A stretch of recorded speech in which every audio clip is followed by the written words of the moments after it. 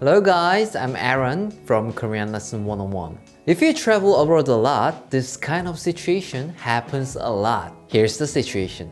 Let's say we are in Italy that I've never been to. Even if I've never been to Italy, I can imagine the gelato shops. There are so many varieties of gelatos you can choose from. It's not one or two.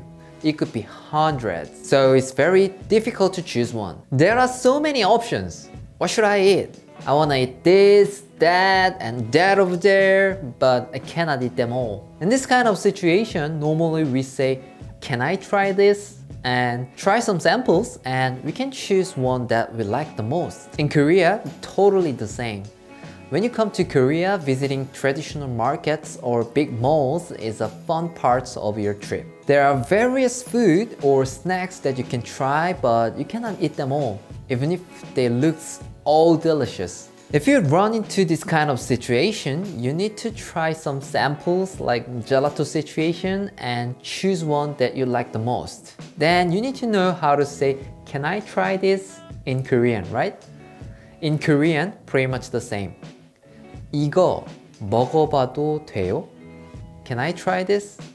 Point out the food that looks yummy and say, 이거 먹어봐도 돼요? 이거 먹어봐도 돼요? 이거 is this. 이거 먹어봐도 돼요? In this phrase, the pattern verb plus 아 or 봐도 돼요 is used. It corresponds to can I try in English. And in this case, 먹 from the verb 먹다 combines to the pattern like verb conjugation. 먹 plus 봐도 돼요? 이거 먹어봐도 돼요? If you have a difficulty conjugating the verb, check this video up here. Just point out the food that you wanna eat and use this expression. 이거 먹어봐도 돼요? Then they will get you some samples very kindly.